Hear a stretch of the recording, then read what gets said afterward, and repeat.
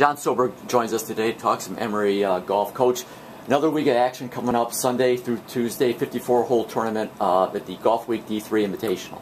Yeah, great event down there at the beach. Really good golf course, really good field.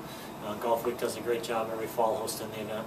You know, I think just about all 18 teams were ranked among the top 30 last year. So, as you mentioned, it's going to be really a competitive and interesting field. Yeah, always a good field. He does a great job inviting the top teams, and everybody wants to come down to Florida this time of year. So it should be a good test for us to see where we're at. Talk about some of the squads that are going to be competing. There's a lot of nationally ranked teams and a lot of South region teams as well. Yeah, Tyler's been really good. UT Tyler's been really good to start the year. Huntington's been really good to start the year. Methodist is always good. Guilford won earlier this year.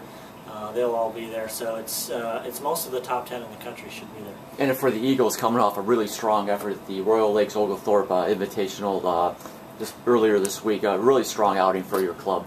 Yeah, I got a great effort from Sam Galloway in his first event of the fall, shooting 140 to finish third or fourth, I believe. Matt Organasek continued his solid play, finishing in the top 10. Jim Owen did a good job with the tournament, playing 27 Saturday ahead of the hurricane, which was great. We only had to play 9 holes in the kind of the rain and the muck Sunday morning, but we played well in it, handled the conditions really well, and happy to finish second. And looking at getting back to this next or early the Invitational, talk about the lineup you're going to field.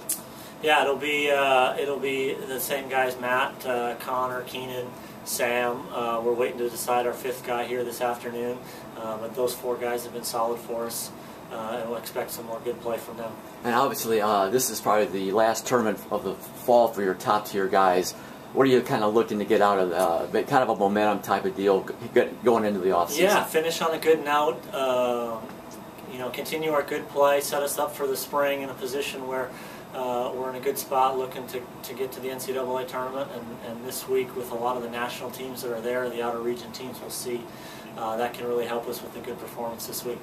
All right, Coach, we'll let you get back to work. Thanks very much for your time, and good luck up at the Raven course in Sandestin. Appreciate it. Thanks, John.